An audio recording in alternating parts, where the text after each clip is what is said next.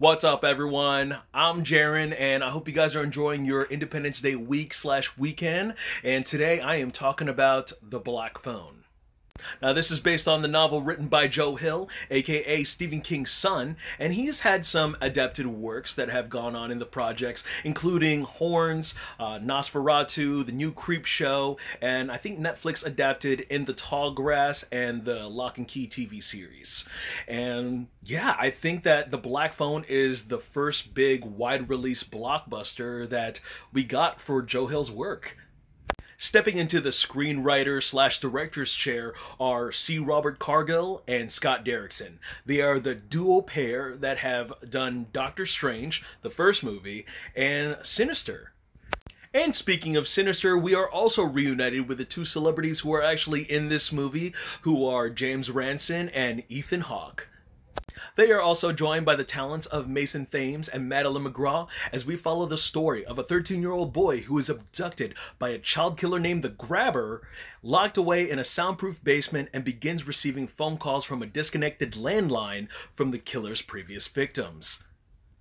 This movie was provokingly emotional, deliciously creepy, and nail-bitingly suspenseful.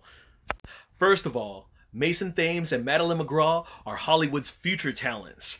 I love the brother and sister relationship in this movie. It is so pure, it is so innocent, and at the same time, just so genuine.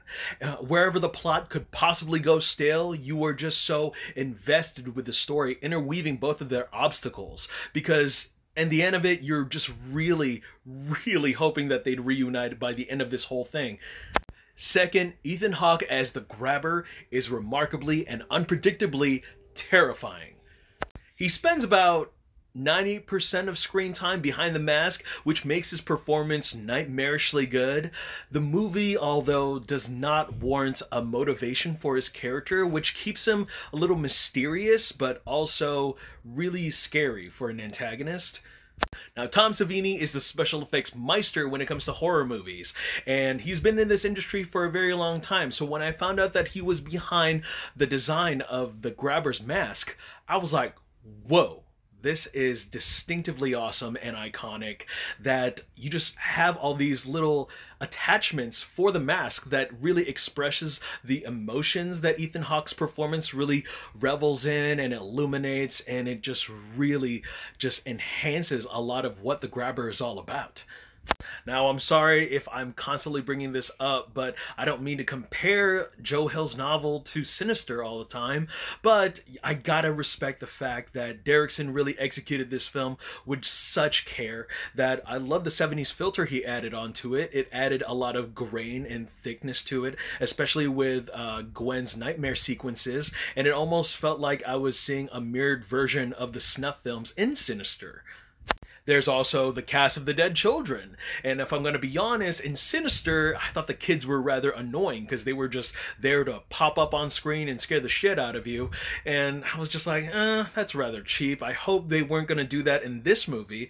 And even though there were some effectively scary moments with the kids, I just love their makeup effects and just the fact that we were dealing with like a variety of kids and how they were going back and forth on the interplay with Finn.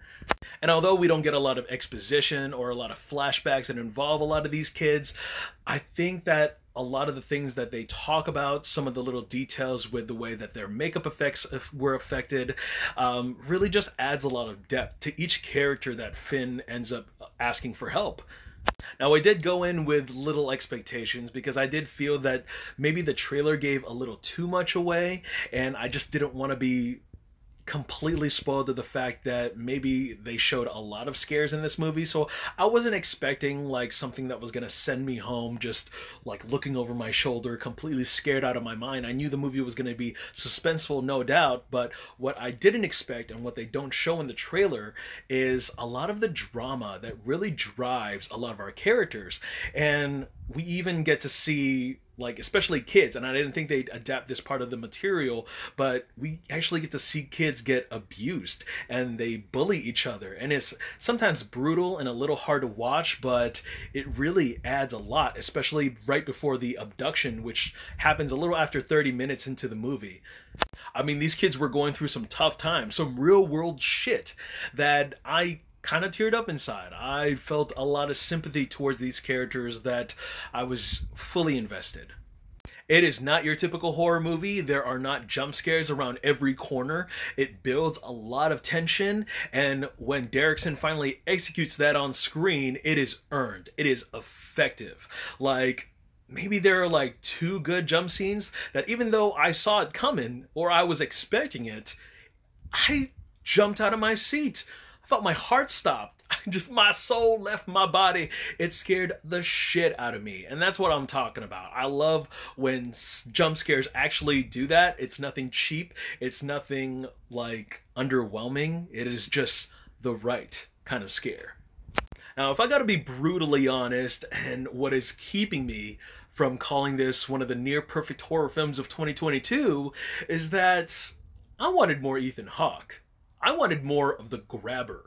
And I understand that what I said earlier about the movie keeping him like less on screen just to give him that little mystique, that kind of creepiness vibe of not knowing a lot of his motivations, or, you know, to humanize him. I mean, yes, he is behind the mask the entire time, and he demands the screen and the audience's attention when he comes up, and it sells. There's just not enough of him that I felt like the trailer showed maybe 90% of whatever I was to expect of this character. I felt like a lot of grit, a lot of just scariness, and being taken out of left field kind of surprise was missing. Not that he had to get like graphic or anything, it's just that, if I'm gonna be honest, I think Kathy Bates from Misery beats him out. I don't know. That's just my personal opinion. I'm pretty sure he had more pages and existence in the Black Phone book anyway. But I'm just gonna say that if you're gonna cast Ethan Hawke as a villain, utilize him all the way through. Alright guys, that's all I got to say about that movie. Thank you guys so much for watching. I'm Jaren Ugbanawag. Look forward to more reviews, and I will see you guys at the movies. Take care.